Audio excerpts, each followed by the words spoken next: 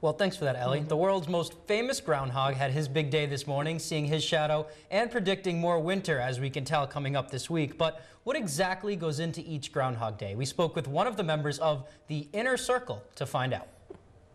Each year, Punxsutawney Phil comes out of his little home in Gobbler's Knob on February 2nd to predict the weather for the rest of the winter season.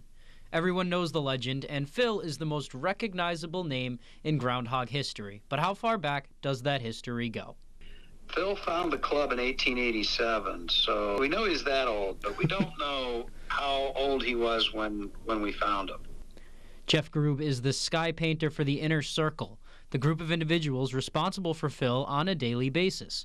According to Jeff, Phil has been predicting the weather in early February since the 1800s, and each year he gets a special drink to keep his legend going.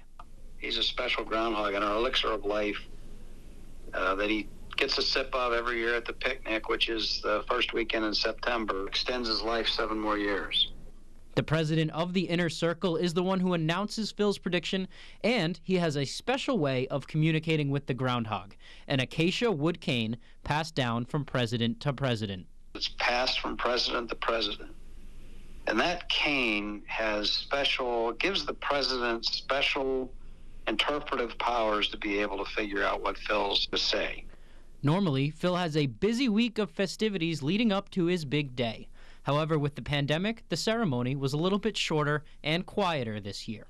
We normally plan quite a few events. It's about a week-long kind of a festival here in Punxsutawney. A banquet, live performance through the morning at the Stump, and more events had to be canceled this year, but Jeff and the Inner Circle hope to continue the celebration in 2022.